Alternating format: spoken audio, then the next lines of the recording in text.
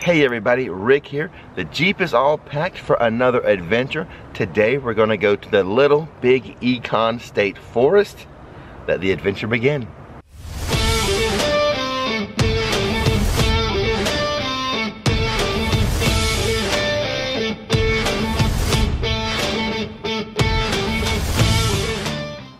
No, we're not there yet.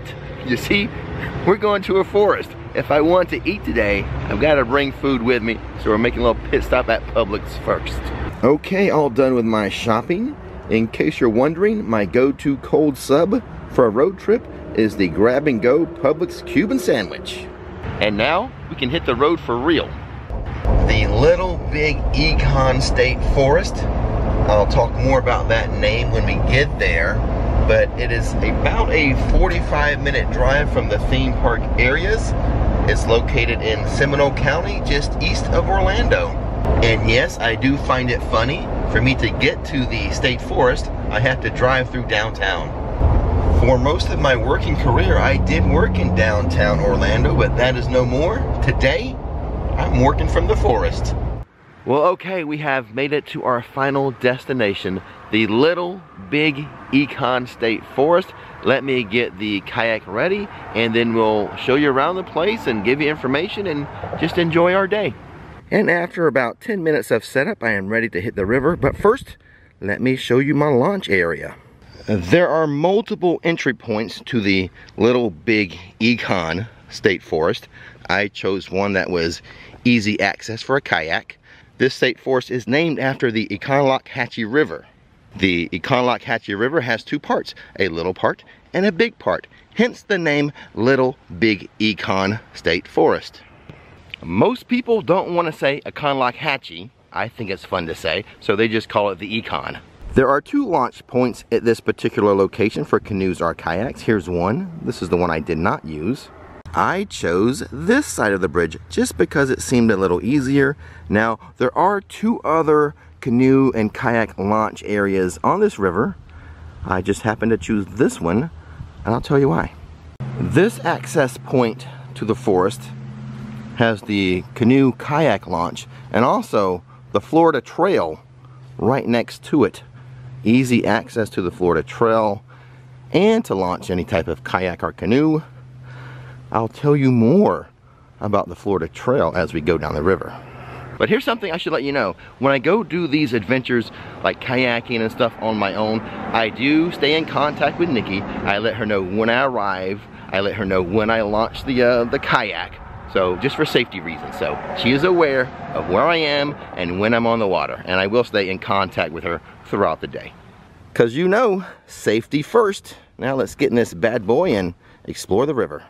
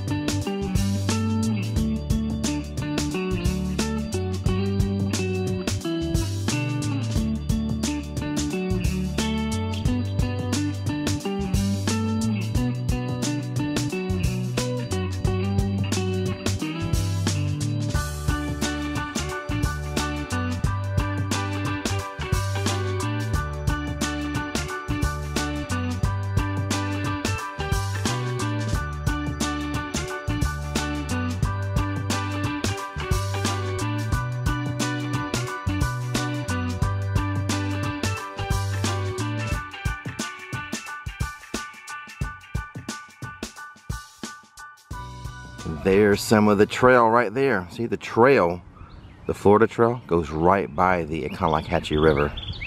Not too far from where we started. See that platform? There is a rope swing there for some brave people who want to swing and jump into the river. Now that we've made it onto the river, let's paddle down, give you some information, tell you all about this state forest and the Econlockhatchee River. Well, we've spotted our first alligator of the day over there on the bank there. Oh goodness, he's moving. I scared him off. I don't like the look of that. I like to keep them in my eyesight, not to have them under the water. That was a pretty big one. I think I'm just gonna pause here for a moment. Let him have his space. FYI, I do keep a diver's knife on me at all times. Never had to use it on fighting an alligator. I don't want to start today, that's for sure. Okay, I think we've given that gator enough time. I'm going to continue to paddle on. I usually don't spook so easy. I did not like the fact that when it saw me, it immediately went into the water. Usually they just lay there and let us paddle on by, so I didn't like that. But I think we're going to try to forge on. Plus, the place I wanted to eat lunch is down this way, and I did keep an eye out for that gator. He did not swim this way. So we'll see if we find him again. I hope not.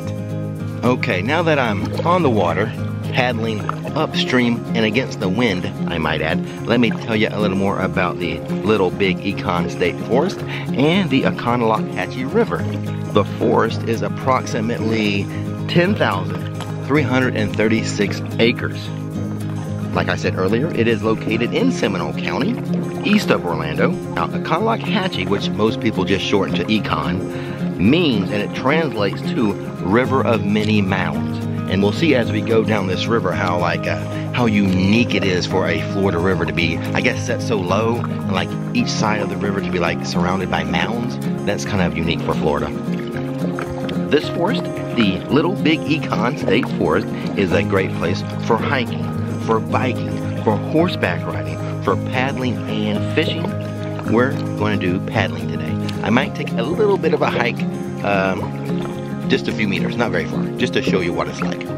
Now, as far as the hiking trails, the American Hiking Society has named the Little Big Econ State Forest as one of the country's most family-friendly hikes. This forest has 16.3 miles of hiking trails, including 8 miles of the Florida National Scenic Trail.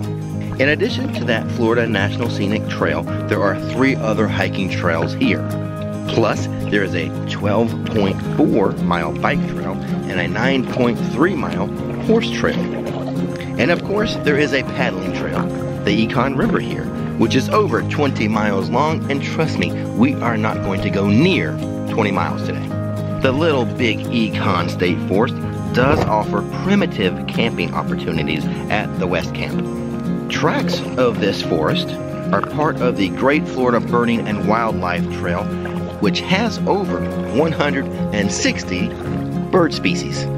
Maybe we'll see 1 or 2 today. Hopefully not any buzzards. I don't know if you guys can make it out, but there's a bicyclist right there going down the bike trail.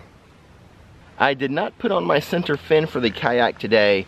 It is winter, February, even though it will get up to 85 degrees today, but it is the dry season, so I thought parts of the river might be a little shallow, plus with the trees falling down, and you know what, I think I made a good decision. I just barely got over a tree that was laying in the water there. Right in front of us here on this log, we have a turtle sunning itself. I'd much rather see this turtle than that alligator. And you know what, I guess they just don't like the sound of my voice. I think that is what spooked the gator. If I wasn't talking, I think it would have stayed there, but nature doesn't like the sound of my voice. I'm sure I have some viewers that feel the same way. I found a little bank here to pull over, talk to you guys more about that gator and the wildlife.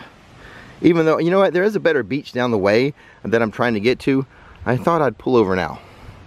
Don't know how smart that was, but that's what I decided to do. I just wanted to say that anytime I'm out here in nature, I do take the wildlife seriously. Today, I'm on a river, could come across some gators. The people who are hiking and biking today, they could come across bear or Florida bobcat or panthers or cougars or who knows what. So anytime you're out in nature, you have to take it seriously, and I do.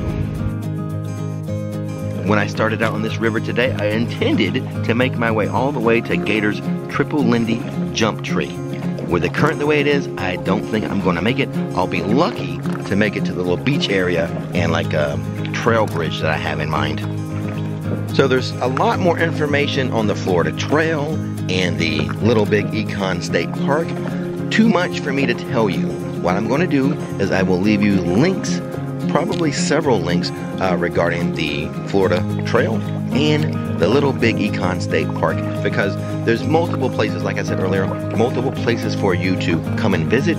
I just happened to choose a spot today that was easy access for my kayak. But when I leave, I might drive by one or two other access points for you.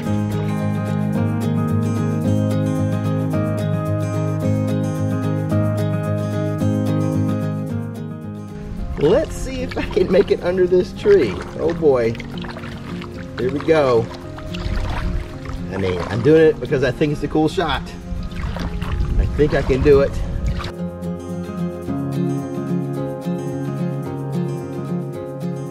I did it. Barely. So this is kind of what makes the Econlockhatchee River unique for Florida. See how low the river is compared to the ground up there? How the river's kind of like driven or sunken in compared to the walking ground? You don't get a lot of that in Florida. That's why this river a little bit unique. Well, this is pretty cool. It's not often you see a natural Florida waterfall, but this is what one looks like. Let me zoom out to give you a scale. There it is. There's our waterfall. Still pretty cool though, for Florida. Look at these three guys up in the tree. You guys aren't waiting on me, are you? I'm gonna be just fine. Oh boy. Yeah, I'll be just fine. Nikki always says, don't give up 5 minutes before the miracle, and she is right. I made it to the bridge, this little beach area I want to have lunch at. This is one of the trail bridges that goes over the river. I didn't think I was going to make it, but I did. So this is the first landmark I wanted to make it to. That bridge right there, part of the Florida Trail, or one of the bike trails that they have here. And then this beach is where I'm going to have my lunch. But it was a harder paddle than I expected. I was going against the current and against the wind, and the current was stronger than I expected. So what we're going to do here, I'm going to have my lunch. I'll show you around a little bit of this little area, and then we will enjoy our easy paddle back to the Jeep. So in looking around the area, I found a little bench back here in the shade. Right back here, I will sit down, enjoy a drink, and my Cuban sandwich. Dessert? A sugar-free cookie. All done with my lunch means I can show you around. There's my beach. There is my Zeppelin kayak. There is the Econlockhatchee River. There's the bridge. We're gonna go take a closer look at that right now. Here is the little pathway we're taking to the bridge. Saw a few bicyclists go over it as I was having my lunch. Goes on a bit that way. Over here, a few more benches for people to take a rest at. This is part of the hiking trail. I guess this one is the outback portion of the trail. But there's the map and everything. Goes that way. We'll take it just for a bit. Not far. Not far at all. This is not, by the way, part of the horse trail. No, no, no. This is the walking trail. The bridge is part of the bike trail. In case of emergency, this is your location. Call 911 and that's where I am. Trail goes back that way, or I can see some people go this way to take a closer look at the river. Oh, look at that. Oh, it's like we're exploring. So when I go back downstream, I am going to come back on this side of the bridge, kind of start right here, do a U-turn. That way I can get some cool GoPro images of us going under the bridge. I think. I don't know if that big tree's in the way. We'll see. I better analyze this a bit more. Well, I think I can do it. I just can't go all the way back there because that's messy right there. I could just come like right here, do my U-turn, come around this way under the bridge for you guys. I think that's the best way to do it. Stay tuned, an incident may occur. Back onto the trail, just for a few meters, not far. So what is the Florida Trail? The Florida Trail is our statewide national scenic trail. It is one of only 11 long-distance trails distinguished as a national scenic trail in America. It spans over 1,400 miles. That's from the top of the state to the bottom of the state, from Pensacola Beach all the way down to the edge of the Everglades. You can hike just sections of it, or you can hike the whole thing. In order to hike the entire Florida Trail would take you, and this is what they tell me on the internet, 60 to 90 days. I do not have first-hand proof of that. I will take the state's word for it. Okay, on to the bridge. Let's look over to our right and make sure my kayak is still there. Make sure the wind and current didn't catch it and take it on downstream. Whew, it's there. Okay, well, here's the bridge. There's one side of it. There is a canoe and kayak launch way down that way. So it'd be easier to get here that way, but then you do have to go back unless you have some type of shuttle picking you up. And then this is the side of the river we've explored already. I've seen one dead wild boar, one alligator, like 5 turtles, a few buzzards, and some bicyclists. What we're looking at now appears to be remnants of an older bridge or something. I don't know. An older bridge? Railway? I don't know. Railway bridge? Car bridge? Person bridge? Whatever it is. It's seen better days. And by the way, I have been the only person on the water today. No other kayakers, canoers, nothing. Have it all to myself. And did I happen to tell you how long it took me to get here?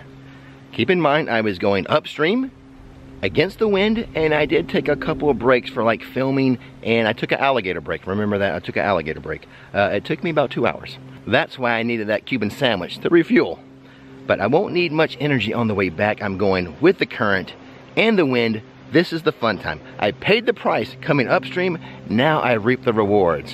All right, let's put on a fresh coat of bug repellent and shove off down the river.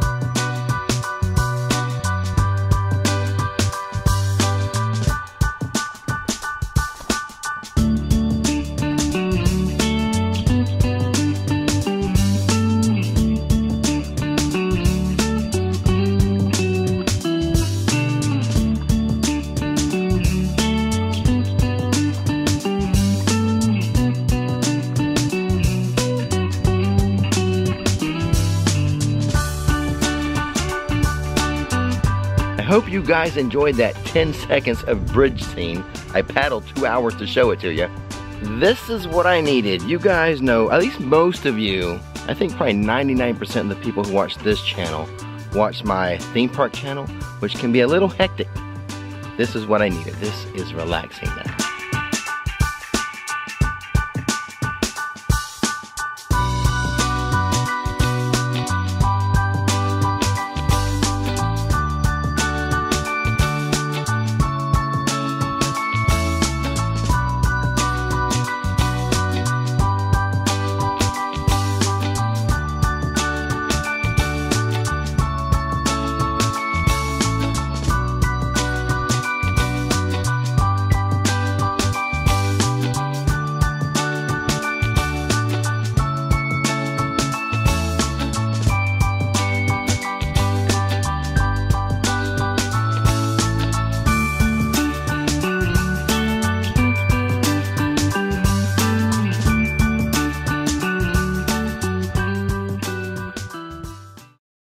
I didn't show you guys this going, but coming back, I got stuck in the same spot.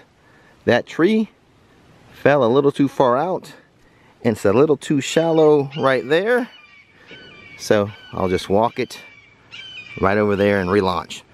And that hawk had strong feelings about that. FYI, I do check my surroundings before getting out of my kayak. This river has a lot of interesting fallen tree formations. Yeah, so just to be clear, this river a few more obstacles than the other ones we've kayaked recently.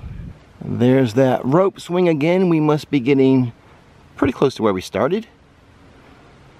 Even though there's a lot of obstacles, the obstacles does make it more scenic. But aren't all these rivers scenic? There's our alligator friend again. This time he's staying put. And there's a gentleman over there fly fishing.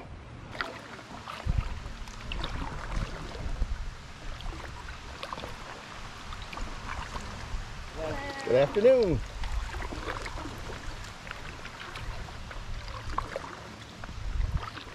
Throughout my day, I have noticed some very unique tracks along the shoreline. I don't know what any of them are. Critters. We'll just classify them all as critters. All right, we've made it back to shore. No incidents. The only creature I need to be aware of now is man. Okay, we're all packed up, but we're not done. I'm gonna go show you one, maybe two other spots you can access this forest from. Just 2 miles north of where we were, this is sort of the headquarters for the forest. And also, this is the start of the horse trail.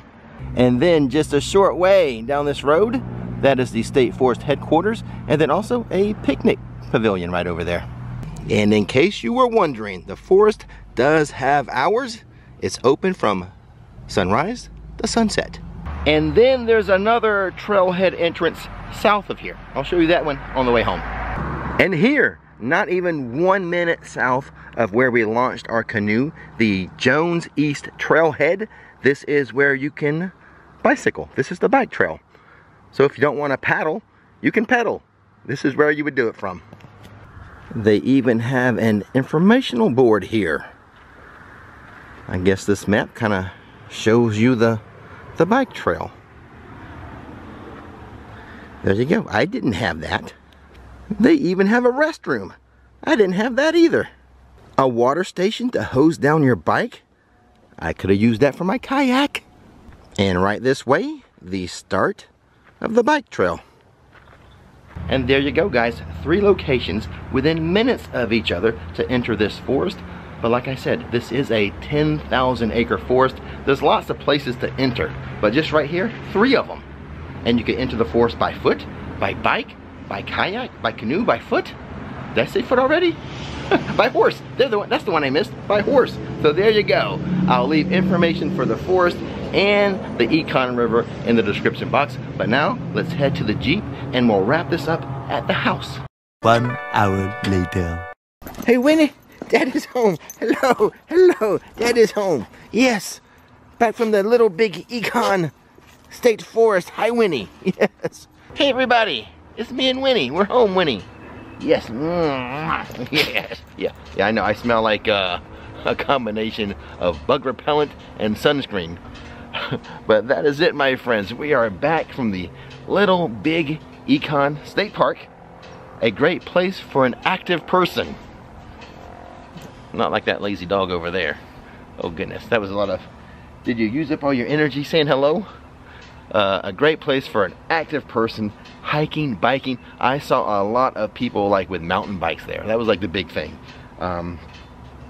Pretty exhausting for me. I've never been so tired. It was a long upstream against the wind paddle the first half of my day. The second half coming back was easy. But like I said earlier, I will leave all the information. Hey Winnie, let's do it this way. This is better. That's a better shot. I will leave all the information for the state park and the Econlockhatchee River in the description box. Go check it out. And as always, adventure is out there. You'll find it on a road trip.